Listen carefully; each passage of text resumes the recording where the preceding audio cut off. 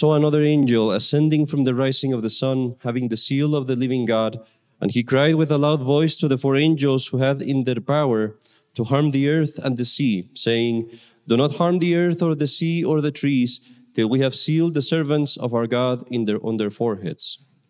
And I heard the number of those who were sealed, 144,000 sealed, out of every tribe of the children of Israel.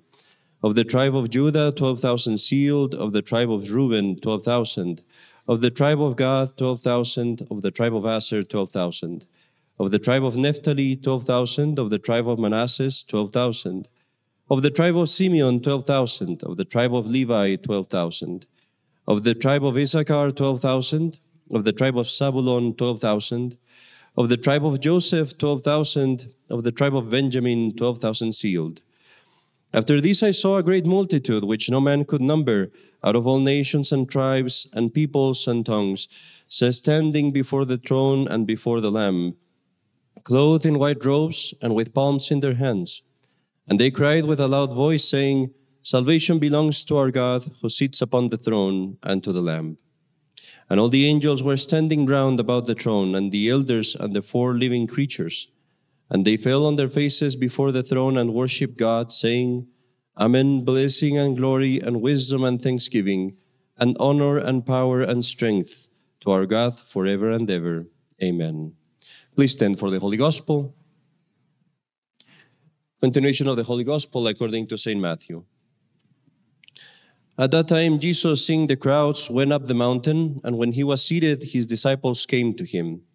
And opening his mouth, he taught them, saying, "Blessed are the poor in spirit, for theirs is the kingdom of heaven. Blessed are the meek, for they shall possess the earth. Blessed are they who mourn, for they shall be comforted. Blessed are they who hunger and thirst for justice, for they shall be satisfied. Blessed are the merciful, for they shall obtain mercy. Blessed are the pure of heart, for they shall see God. Blessed are the peacemakers, for they shall be called children of God. Blessed are they who suffer persecution for justice' sake, for theirs is the kingdom of heaven. Blessed are you when men reproach you and persecute you, and speaking falsely say all manner of evil against you for my sake. Rejoice and exult, because your reward is great in heaven. In the name of the Father, and of the Son, and of the Holy Ghost. Amen. Hail Mary, full of grace, the Lord is with thee. Blessed art thou among women, and blessed is the fruit of thy womb, Jesus.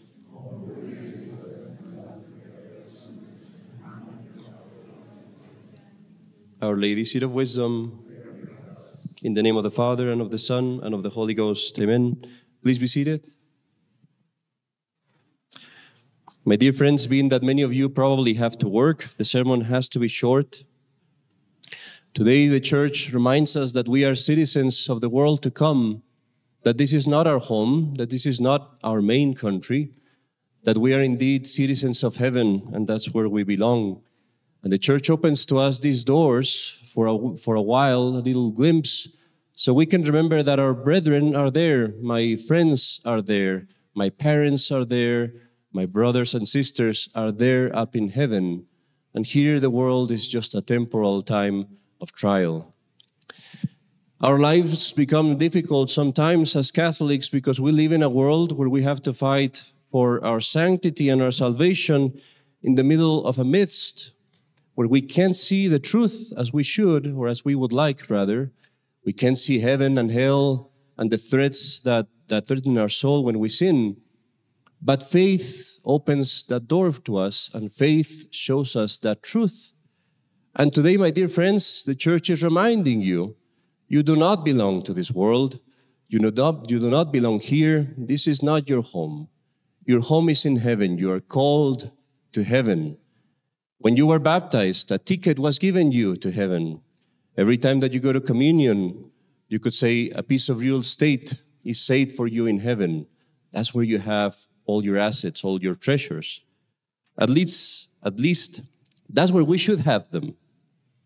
And in as much as we forget, we might lose it. In the same way that if you have a bank account, and if you forget about it, you might lose that money. So my dear friends, here is the exercise of your faith renewed in today's feast, that you think of how important it is that that is where all your priorities should be, in saving your soul, in going to heaven. I said that we all had a vocation to heaven. I always get fascinated by this aspect of science, you could say, where they tell you that every fingerprint is unique and that the print also in your retina, in your eye, is unique. And that is a marvelous thing when you think about it, that there is billions of people in the world and not one is repeated. Everyone has their own fingerprint, their own eye configuration. And I think that is purposely made by God to show us that He creates each one of us uniquely, mindfully, thinking of you. That when God made you, He had you in mind and you alone. And in the same way that your body has unique features, your soul also has unique features. How can we not believe that? And that means that from the very beginning, God made you, knowing who you were, knowing how you would be, and in that particular way, with all the things around you, you were called to become one kind of a saint, you. Not any other saint will be like you. You are supposed to be your one unique kind of saint. And that's a beautiful thing when you think about it. Oftentimes the devil will discourage us to pursue sanctity. He will say, it's too late for you. You're too old. Or you are too much of a sinner, too big of a sinner. Or you're just too little of a thing. You shouldn't worry about those things. Don't let the devil say those lies to you. God made you from the beginning to become a saint and nothing less. The devil will also discourage us sometimes saying, but you're not like Saint Teresa of Avila, you're not like Saint Francis of Assisi, you're not like Saint Ignatius of Loyola. All their circumstances are so different from you. When have you heard of a saint driving a car to work, preparing a class during the night, getting ready to do schoolwork? When have you heard of a saint paying taxes or worrying about putting food in the table for tomorrow? That's a lie too, my dear friends. Because as I said, you are supposed to become your own kind of saint. And our Lord has called you in such a way that your family, the time where you live, your character, your temperament, your bad temper if you have it, or your soft temper if you do, even your sins and your mistakes are meant to be used from now on, are meant to be used so that you can sanctify yourself. Be sorry for your sins, fight against your vices, practice the virtues that are easier to you in order to get to the ones that are not as easy, and use everything around you to become a saint, as our Lord has called you to be. It is important for us to understand this, that we're not supposed to be exactly like someone else. When we were in the seminary, I remember this one seminarian and religious, I've told this story like 1,000 times, so I'm sorry if I repeat it. There was this one seminarian that was the picture of a perfect seminarian. That wasn't me, obviously. He was very, very devoted, very disciplined, very serious at all times. In classes, he would be sitting up straight and always stunning. Just the perfect picture. And he was very, as I said, a very serious character. Well, there was this other seminarian that was very sanguine, not as serious. I would say also devout, also, trying to work virtue, but a very particular character, very, very different from the other one. And at a certain point, this one seminarian tried to be like the serious one. And he spent in that, let's say, a good 2-3 months saying, I'm going to do everything that he does. I'm going to kneel like he does. I'm going to pray like he does. I'm going to even talk like he does. Well, there's a fable that speaks about this. It was a total disaster. A total disaster. People didn't like him. People started, thinking him was a phony, obviously. And just things didn't work out. Devotion didn't work out for him either in that way. Because he was supposed to be, yes, funny and sanguine, and a totally different character than this one over here. We're all called to be saints in different ways. But my dear friends, there is one thing that all saints have in common. Obviously, the theological virtues, faith, hope, and charity, but also these jewels that our Lord gives today in the gospel, what we call the 8 Beatitudes. Let me get into that by making a brief introduction.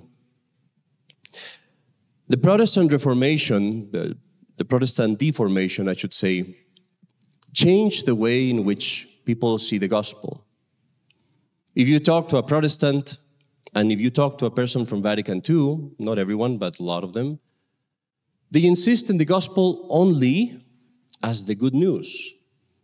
For the Protestants, the gospel is a piece of information. It's a piece of information where they tell you, here it is, Christ died for you, all you have to do is accept him, and then you go to heaven.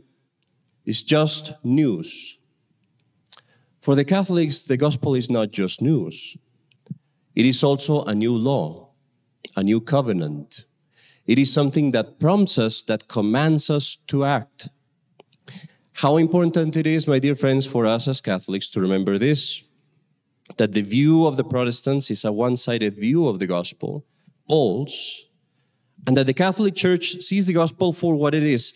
Yes, the good news, but also the new law, a new commandment given to you. And this is where you see today's Beatitudes. It's our Lord's instructive, our Lord's manual to be happy. I said the sermon needed to be short. But if you want to understand the Beatitudes, you could see them as a glance in this way. They are the antithesis to the world's maxims. The world has its maxims, its mantras, its mottos. Our Lord is telling you here in the Beatitudes, everything that the world tells you, it's the opposite. The world says, be rich, get wealthy, get as many things as you can, have a lot of power. Our Lord says, be poor in spirit. The world says, impose yourself, win, rule over others. Our Lord says, be meek and you'll be happy. The world tells you pleasures, parties, have a lot of fun, spend a good time, eat a lot, drink a lot. The world says, our Lord says, blessed are they who hunger and thirst for sanctity. The world says to you, make everyone like you. Be very popular with people. Make sure that everyone thinks well of you, that no one says bad things about you, that you're normal, that you're part of it, that you're in the clique. Our Lord says to you, blessed are they who suffer persecution for justice' sake. Blessed are you when they speak ill against you falsely. Blessed are you when people despise you for my sake. Then you're happy. Notice then, my dear friends, our Lord is telling you everything that the world tells you, it's the opposite.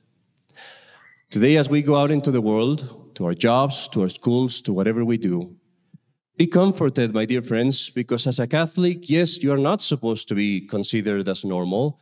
You're not supposed to be popular. Your family is not all supposed to love you. Your friends are not all supposed to agree with you, because you're not in this country. You're not from this world. You're not from this earth. Your home is somewhere else. Your family is somewhere else. Today, let's follow the saints in that path that they set for us. The path not only of learning the gospel, but of putting it in practice. With what? With poverty, as our Lord did. With obedience, as our Lord did also. With chastity, as our Lord also bid us do, in as much as we can in our state. And most importantly, putting first and foremost in our life the love of God, and then the love of our neighbor. In the name of the Father, and of the Son, and of the Holy Ghost, amen.